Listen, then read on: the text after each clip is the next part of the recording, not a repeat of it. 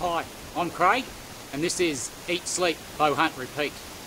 Well, I just thought I'd start with the basics, with the target, and what I use for a target and what I recommend. It'll end up costing you under $20, and that's including a little bit of fuel to get to Kmart. So what I suggest you go and pick up one of these wool bales.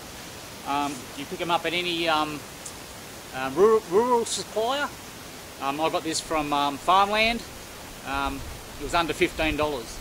So they're nice and durable, and they last for ages, and they even take the wear and tear of broadheads. So after you've gone and got yourself the wool bale, go down to your local Kmart. At the back where they put their rubbish, they'll have these bags of recyclable plastic.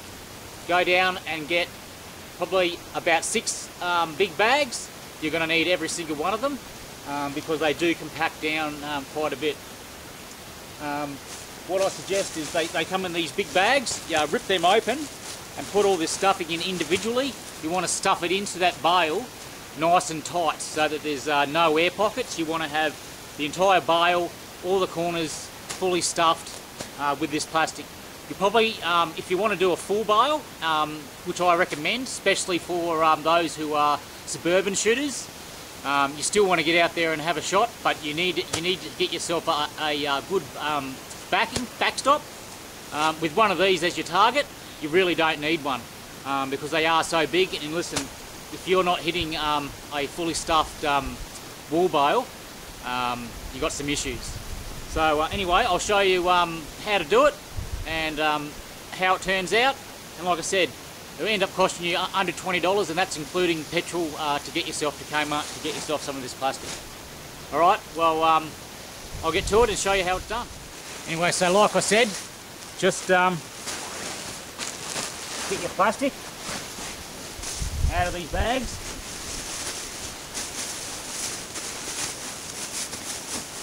And put them in there all individually.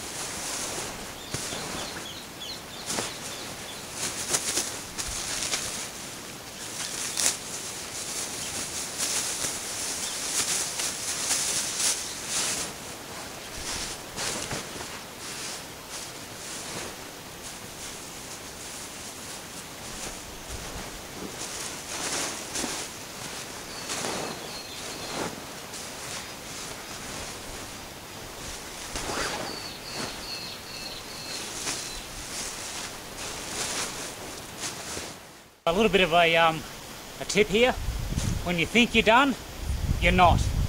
You've got to really compact it in there to stop those arrows. But once you have done it and have filled this chocker block full of this recycled plastic, it's just stopping any arrow dead flat.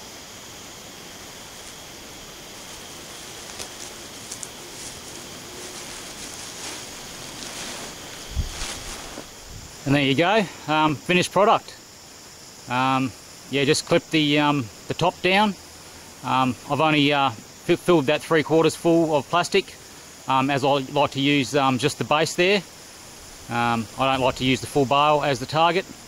And as it gets blown out by arrows, lasts for ages if you're only using the field points, but with the broadheads it sort of chews it out a little bit quicker.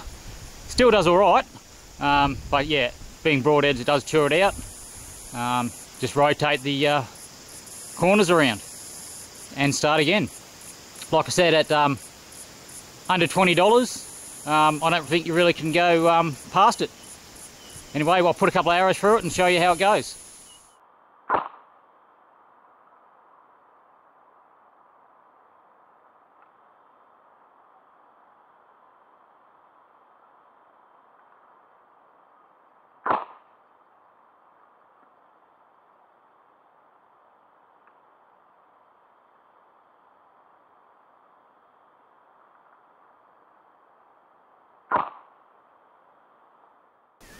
Alright, well there you go, a target backstop for under $20. I've only 3/4 filled this because I'm only really using it as a target, not as a backstop.